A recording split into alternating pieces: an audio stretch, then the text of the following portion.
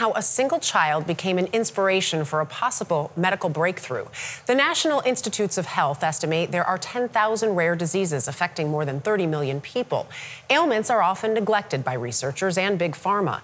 Adam Yamaguchi shows us how one parent-led coalition has helped push research into hyperdrive. Jordan Lang may not speak like most 17-year-olds, but she has no problem letting you know how she feels.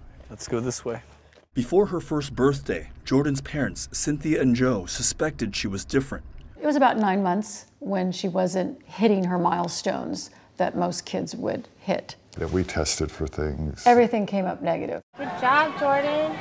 Jordan wasn't developing the strength and muscle tone to keep up with other children her age. She also experienced muscle seizures. And as she grew, Jordan's intellectual development stalled at the level of a toddler.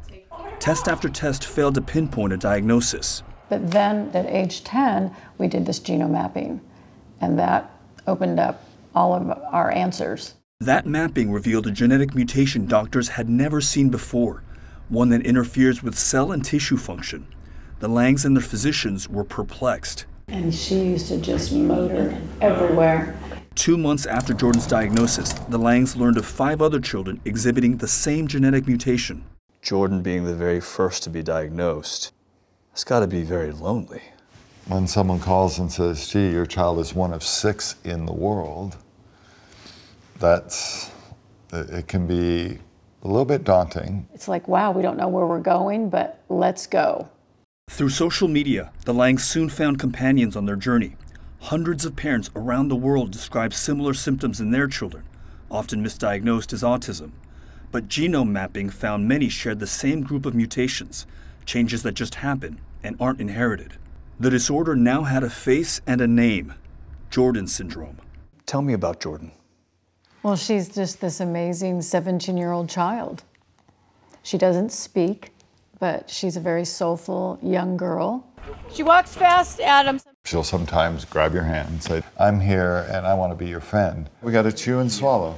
While the children's development remained stalled, their parents forged ahead, creating a foundation called Jordan's Guardian Angels to take an end run around Big Pharma and its lengthy drug development process that focuses on treating more common ailments. But I know we have a couple of topics. The Guardian Angels meet each week to discuss fundraising and research. They have raised $36 million in grants and donations and convinced a group of researchers from 10 major institutions to work together on treatments and prevention. We're starting to see changes within the way either dopamine is synthesized or processed. One of the partners is the University of California, Davis, where Jan Nolta oversees gene editing in animals, targeting mutations responsible for Jordan syndrome. And so she's taking the RNA out to see if we've kind of fixed the defect.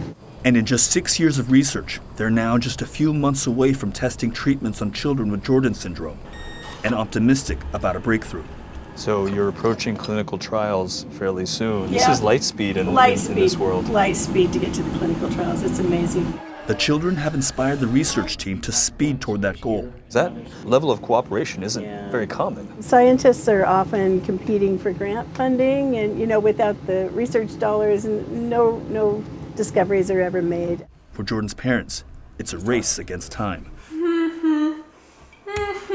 To go from discovery of a disease to now talking about treatments and possible cures in 6 years is almost unheard of, right? Normally that length of time is 15 years or more. How do you think that potential treatments can help Jordan, given that she's 17 years old at this point? If we could develop some level of speech, that means a difference in life that's life-changing. And potentially life-changing for many around the world. Scientists now estimate that 250,000 people may have undiagnosed Jordan syndrome. It does drive you. Your child's now known around the world because of a disease. The love of your child. Yeah, I know you like that. Is an amazing motivator.